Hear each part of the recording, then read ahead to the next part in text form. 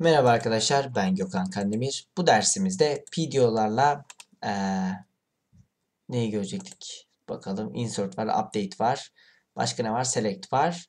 Delete işlemini görecektik. Evet, delete işlemini göreceğiz. Hemen bir tane dosya oluşturuyorum. Ve bağlantıyı bunda da işte diğer taraftan alıyorum. Şurada. Evet, bağlantıyı sağladık. Evet, şimdi geliyoruz. Diyoruz ki delete işlemi. Delete işlemi için ne yapmam lazım? Belli bir ID belirtmem lazım. Belli bir ID'yi nereden alacağım? Genel olarak dışarıdan. Dışarıdan alacaksam benim database'i ne yapmam lazım? Hazırlamam lazım. Önceki iki videoda da yaptığım aynı şey idi. Diyorum ki delete from personel ver id eşittir 2 nokta işte 2 nokta id.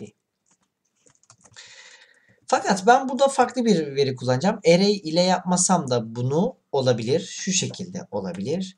Diyorum ki delete iki yapıda olabilir. Execute de diyebilirim. Ben burada şunu kullanabilirim. ID derim ve bunu ID ile gönderebilirim. ID mesela kaç olsun?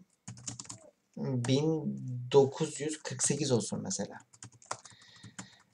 Burada ID'yi yazabilirim. Bu gayet kolay çalışır. Mükemmel derecede çalışır. Hiçbir problem yok. Fakat bunun için bir komut daha var. Ben bunu göstermek için aslında bunu söylüyorum. Delete dedikten sonra delete diyorum ki bind param.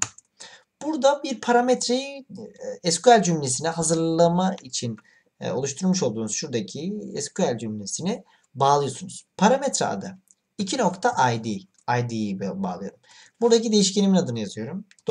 $id ve bu değişkenin ne olduğunu, hangi türde bir değişken olduğunu, veri tipi. Bu nedir? Integer bir veri olduğu için burada diyorsunuz ki param int diyorsunuz ve nokta virgülle kapatıyorsunuz. Daha sonra diyoruz ki delete execute. Bu kadar. Aynı şey. Şuradaki işlemi biz aslında bir satır daha taşırdık ve burada ek olarak belirttik. Normalde array ile 3-4 tane veriyi gönderebiliyorken burada mesela o 3-4 tane veriyi böyle bu şekilde hepsini bağlayarak gitmemiz lazım. Bind yapmamız lazım bütün parametreleri. Bunu göstermek istedim sadece. Ve execute işlemini bir sonuca atıyorum. Onu da diğer taraftan hemen alalım şurada. Çünkü bu komutlar vakit kaybettirebiliyor. Silme işlemi diyelim buna da. Silme işlemi başarılıdır. Bakalım gerçekten silme işlemi çalışıyor mu ona bakalım. Delete.php Enter'a bastım. Silme işlemi başarılıdır dedi.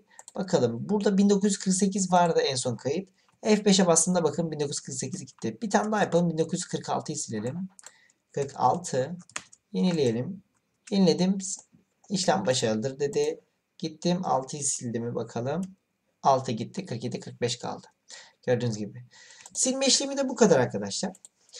PDO ile ilgili böyle formlu bir formdan veri girişli, listelemeli, değiştirmeli, düzenlemeli bir uygulama yapıp buraya atacağım.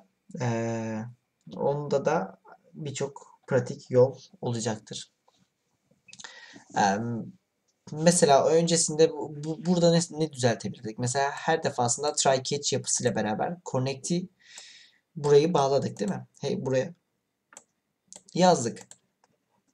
Bir önceki derslerimizde gördüğümüz olduğumuz include komutunu kullanarak, require once komutunu kullanarak bu yapıyı sayfamıza dahil edebilirdik. Hadi gelin onu yapalım. Ya da onu başka bir sonraki derste yapalım. Daha iyi olur. Evet arkadaşlar bu derslik bu kadar. Bir sonraki derste görüşmek üzere. Kendinize iyi bakın. Hoşça kalın.